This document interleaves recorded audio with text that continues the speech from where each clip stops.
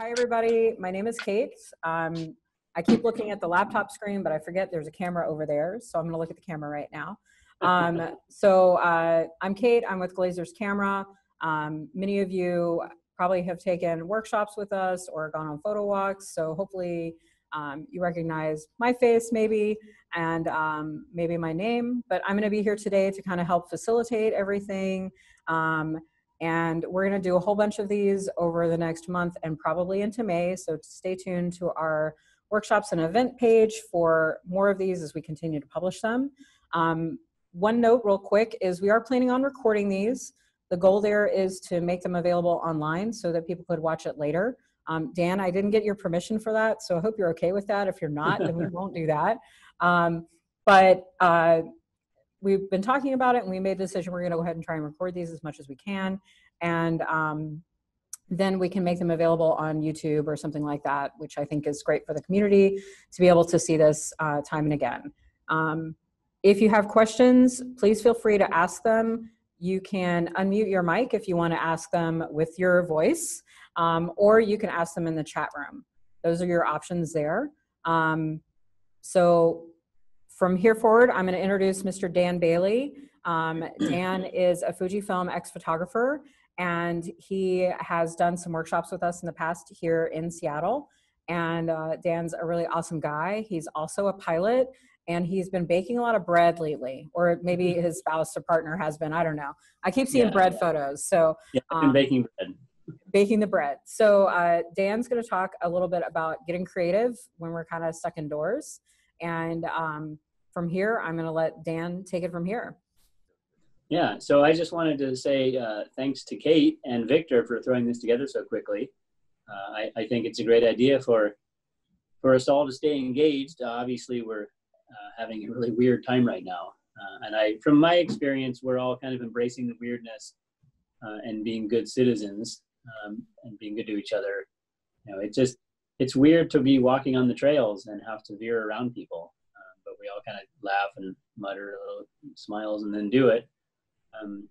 But it really does make you aware of how closely connected we are on a daily basis, every minute of the day. So one of the first things I started thinking about when this happened was, you know, we're all, our routines have been shattered. Our daily routines and our daily lives have been completely turned upside down. And, you know, ironically for me, it doesn't seem very different because I'm sitting at my desk working most days anyway, and I'm going outside and taking long walks when I can. So if you already do work from home, then we kind of got this, you know, we know what we're doing. But for people who aren't used to staying home all day, it can be really difficult.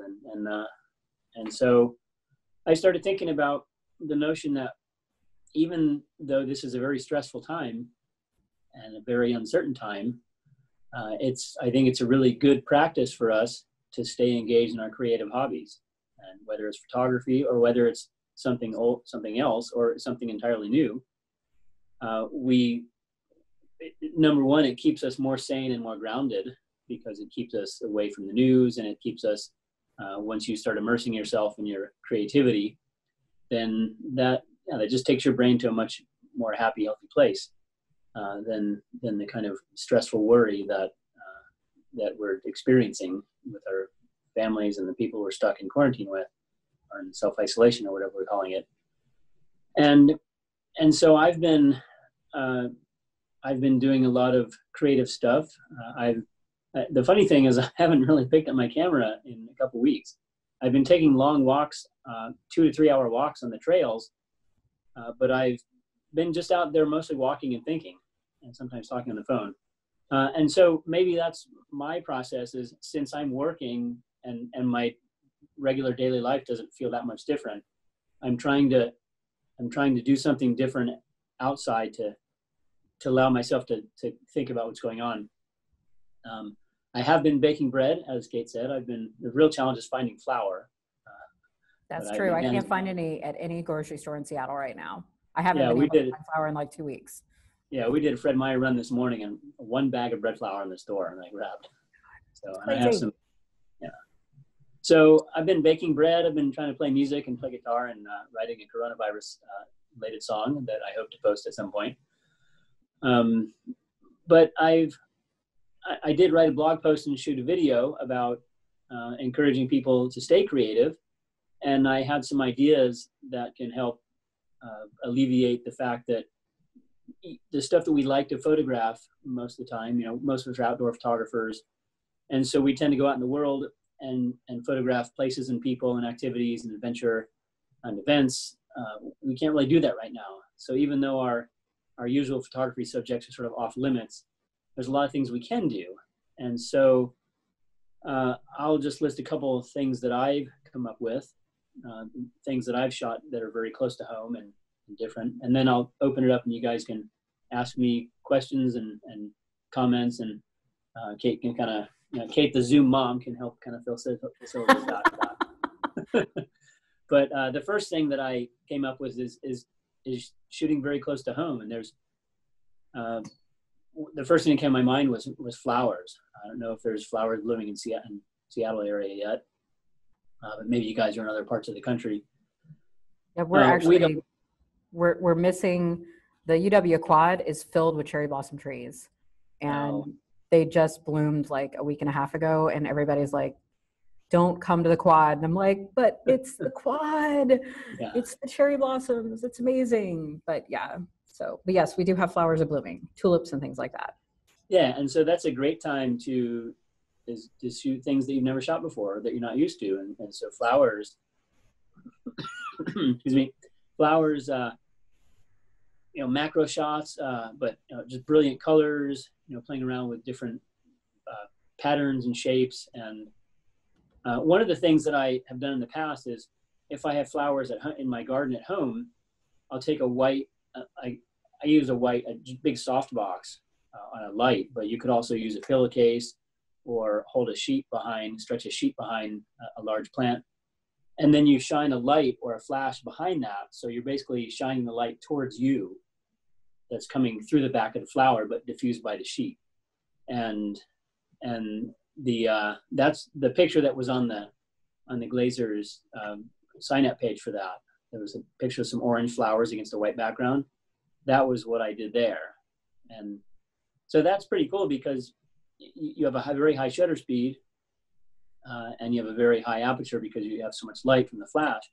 And that allows you to get the entire plant in sharp focus and very crisply lit, backlit with that just solid white background. And you could probably do that with any number of objects. But so having a flash behind a diffuser and pointed straight at you with the subject in between you and the camera.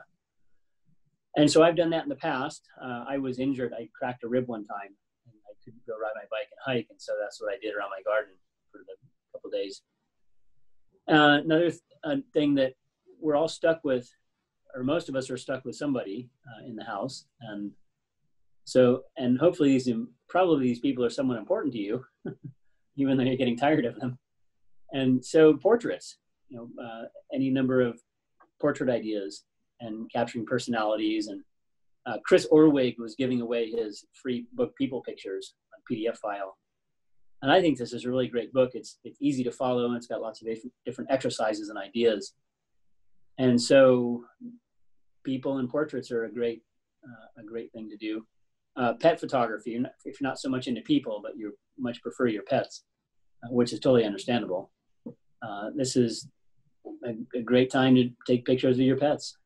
And even pets can be great action photography subjects as well, because they don't always behave, and they're kind of scattered with their movements.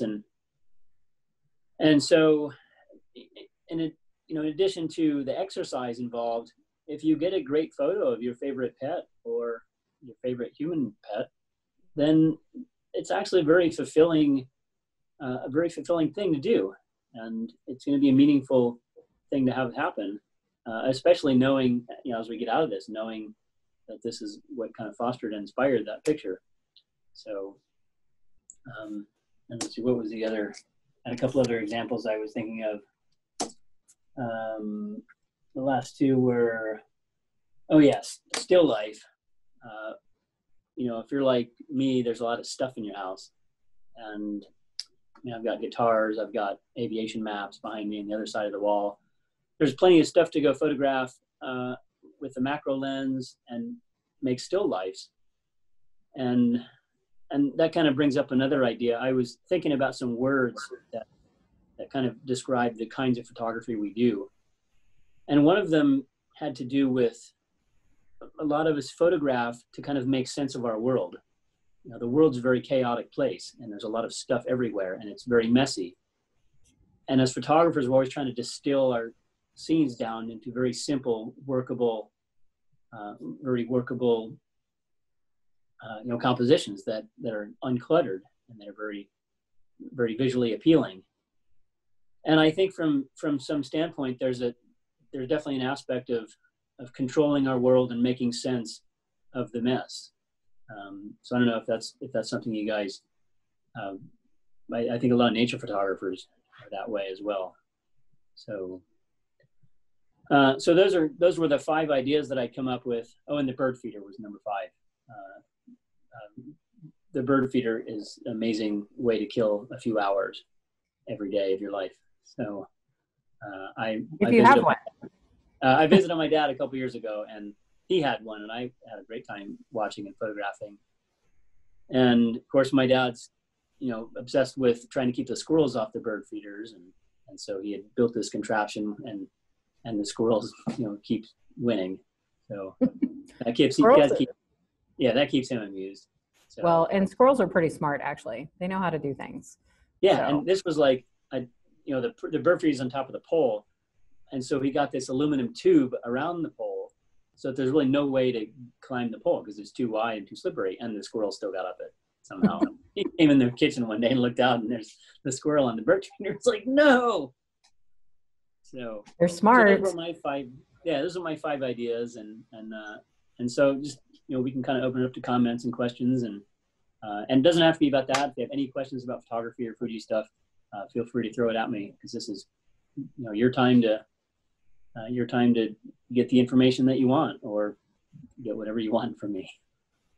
Well, I would just say that, well, I'll just add real quick on like what you were talking about, like documenting the people that you're sharing your space with, or documenting your pets, or when you go out for a walk and you're taking photos and things like that. I think that, you know, this is kind of a once in a lifetime experience that we're all going through right now. So documenting those moments and the people that we're with and the people that we encounter along the way, I think that we're going to find a lot of value in that, you know, when we look back on things in a month or 6 months or a year. So one of the things that I'm trying to incorporate is journaling and adding printed photos to my journals, as I'm going through this experience, you know. So, and I'm using actually Instax stuff for that. So printing out some of my shots and putting them in a book and kind of journaling about how I felt when I took that photo. And it might be from a walk around the block because I just need to get out of the house for a few minutes, because I also work from home a lot. But, you know, there's been, like today I'm at Glazer's for the first time in a few weeks. So of course I have a camera with me, and I'm taking photos of the environment because it looks very different than it normally does. So I think documenting these moments as best we can, and, you know, writing about them or talking about them is going to be a really crucial way that we can help ourselves get through this too. I think that's a really good point to add, because, you know, I remember seeing last week, I saw a picture of Mumbai, India, one of the most crowded places on the planet, and the streets were empty, just dead. Yeah. And same, another picture of like Islamabad, Pakistan, dead. Well, and that, you know, there's spots in Italy, and you see downtown streets in London that have no one on them, and it's surreal. Everywhere. Yeah, it is very surreal. This is a very surreal time in every single way. And so yeah, you'll never be able to take those kinds of pictures again. Think about all the times you've been trying to take that one picture, and you're like, wait, they're in my shot. Wait, can you? You're like, so this is your time to go get those pictures of downtown scenes with nobody in them. Within reason, be safe. We're not encouraging you to go out and expose yourself to the virus, but, you know. We're talking about documenting this time. And another thing I thought about is since we are a lot of people are stuck at home with their kids, which they're enjoying. I have a friend of mine down the block. He's like, I hate to say this, but I'm getting paid to hang out with my daughter and go skiing all the time. So, and so I thought from a photography standpoint, you know, bring your kids into it, you know, and sit them down with Photoshop and make fun pictures with them. Or last week I did a blog post about the new Luminar sky augmented sky feature, where you can actually add things into the sky, which it's a little silly at times, but you know, this is a very different time. So maybe, Right. Yeah, bring your kid up with you and add funny things into the pictures, or just create these wild composites, or just bring them into the process somehow. I know that maybe taking walks with his son every day, taking pictures. Well, and you might find your kid wants to take photos too, so you could maybe share tips and tricks on how they can learn photography. That's another way to get them involved and engaged, for sure. Does anybody have any questions that they want to ask in the chat room or over a microphone and video? Does anybody have any questions? You guys are so shy. Did everybody get their coffee this morning? Yeah, come on, bring it. So another thing that I think is interesting to kind of document along the way, like you were talking about baking bread, right? I know you've been baking a lot of bread. So another thing is, you know, photographing, you know, maybe you make a project out of photographing your food. Maybe instead of just when you make your dinner, you put it on the plate, you know, take a couple of minutes to make it look nice and take a photo. And maybe, you know, there's a photo essay that you can put together of your favorite dishes. Or if you're a baker, you know, I have a friend who runs he's a photographer, but he loves to bake. And so when he bakes, he puts together like really nice images, and he'll kind of document the process along the way, like a food blogger, but, you know, just a regular person who just loves baking. Yeah, Mary, a lot of people are doing that around the country. Yeah, right. So Mary's talking about taking photos of people that they meet along the way, maintaining social distancing, of course. And I've done that as well. The last time I went to Pike Place Market here in Seattle, I took an Instax camera with me and photographed the produce vendors and gave them prints. So, you know, that's another way, you know, those at the Pike Place Market, for instance, they're used to having thousands and thousands of people at their booths on a daily basis, especially on a weekend. And I was down there on a Saturday afternoon and I was the only customer. It was very, very surreal, very bizarre. But I asked if I could take their photo and I took a couple of Instax shots and I printed them and I was able to give it to them. And, you know, that was at least like a little thank you to them. Because I was able to like make an image and share it so quickly. So that's a lot of fun to be able to kind of give that back and email files to people too, tag them on social media, those kinds of things. Cause they're, you know, the people like at the fruit vendors in the markets, obviously at the hospitals and things like that, those are the people that are really keeping us up and running in this really crazy time. So whatever we can do to help them. and talking about, you know, your food photography, in addition to baking bread, I've just been finding, since we have this time, we can devote ourselves to a craft or a process with more dedication and an increased amount of, you know, instead of hurrying through it, oh, I got to hurry and make dinner. You know, we have time to do this on a really fun basis. So I was going to share a picture. Let's see. So I made fresh pasta last week. I have one of those pasta crank machines. And so this was my lunch yesterday and getting ready for my lunch.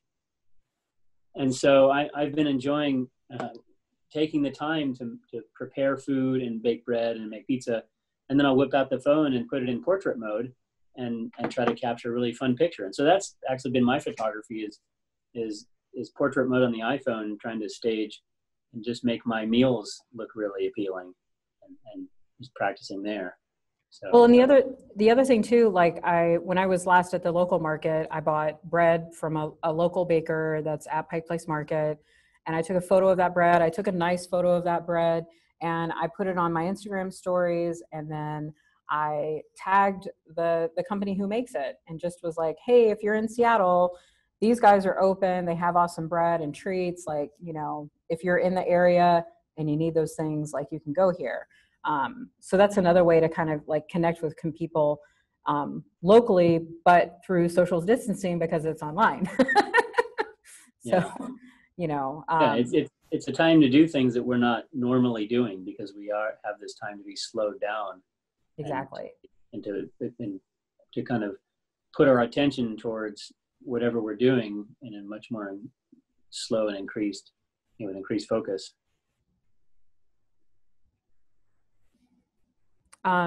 Thanks, Lisa. Does anybody else have any questions? We'll have a little bit more time, but please feel free to ask uh, if you have questions. So I haven't been comfortable asking people unknown to photograph them. Yeah, I mean, I think for Allison, Dan, if you don't mind me taking this, and then you can pipe in Yeah. too with an answer. I think asking people to photograph them is probably one of the most challenging things out there. Some people are really outgoing, but some of us are shy. I'm a little bit shy. But I've found in my years of traveling and talking to people around the world that it got easier for me to talk to people and ask them if I can photograph them. And I think most people are going to say, yeah, that's great. You're going to get people who are say, no, thank you. And that's okay. But I didn't just jump into, hey, can I take your picture? In this instance at Pike Place Market, I was having a conversation with them. How are things going for them? Just trying to get a feel of what their experience is like right now, because I know they're used to so many people. And I was like the one person at that time. So it's like a weird dynamic. But we had that conversation, and then I got to know them a little bit. I asked their name. I asked them how long they'd worked with that vendor. The one woman I photographed, she's worked with them for 30 years, which I couldn't believe because she doesn't look like she could have worked anywhere for 30 years, but that's what she told me. And but towards the end of the conversation, I just said, hey, I'm a photographer. Could I take a quick portrait of you? And I'll give you a copy of the print right here and now. And they were like, well, yeah, that would be cool. And so I did. I took a couple, and her name is Jody, and she has this awesome smile. And I took a couple. I gave her a print right then and there. I took a couple of other photos of a couple of the other vendors at that same stand and also gave them prints. And they were like, how did you do that? Is that a Polaroid camera? I was like, no, it's an Instax camera. but they were excited about it and asking me, where can I get that camera? Which was an unintended side effect. But the joy for me was being able to have that conversation and being able to provide them with a little thank you for their time. So Dan, do you have other like tips for kind of engaging with people on the street that you might want to photograph? Well, I think that exactly what you said rings really true. It's about engaging with people. A lot of times, photographers, whether we're shy or whether we're, I hate to say it's kind of selfish with our pursuits, or just we're not thinking about this, we'll go and try to capture this photo and get that and take this picture. And so maybe we'll see a great subject, we see a great looking person we want to photograph, a really appealing portrait, and we'll just go try to take that.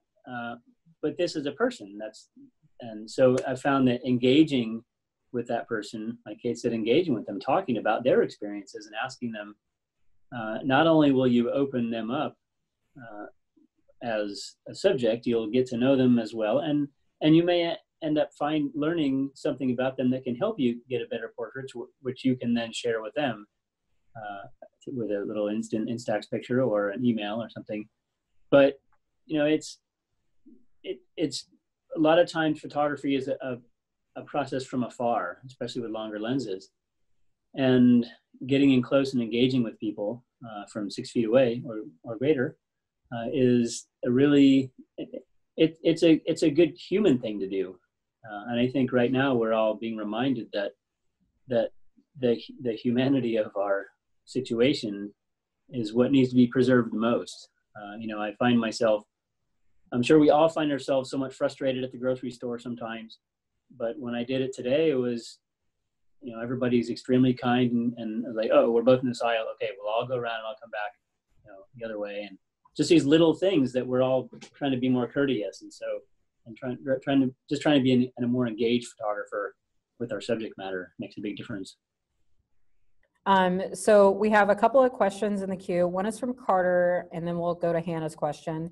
One is, could you talk about methods to make a macro lens with your other lenses? Reverse mounting, teleconverters, those kinds of things. Do you have any tips and tricks for that? Yeah, there's 3 ways that I've done that. Aside from a macro lens, there are, I know Fuji has the little MCEX 11 and 16 extension tubes. And an extension tube basically just brings the lens farther out from your camera. So if you were able to hold the lens away from the camera, then the magnification would work out to make it more of a macro lens. But since you can't really hold it steady, and plus there's all the light leaking in, an extension tube basically just holds it out there and blocks the light.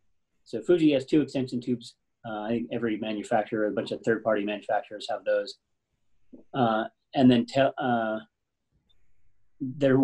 we did a workshop, and there was a time where we actually were taking the lens off and just tilting it a little bit on the body and getting a macro lens, but also getting all this light flare.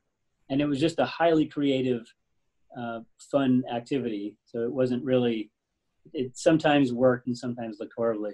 And it was essentially doing the same thing.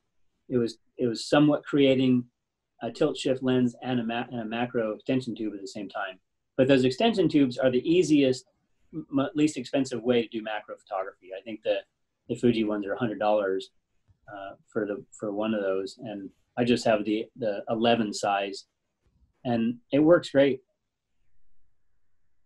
So that's cool. I see someone mentioned they were trying to take photos of produce at Fred Meyer and were asked to leave. So that could totally happen because the grocery stores are more private.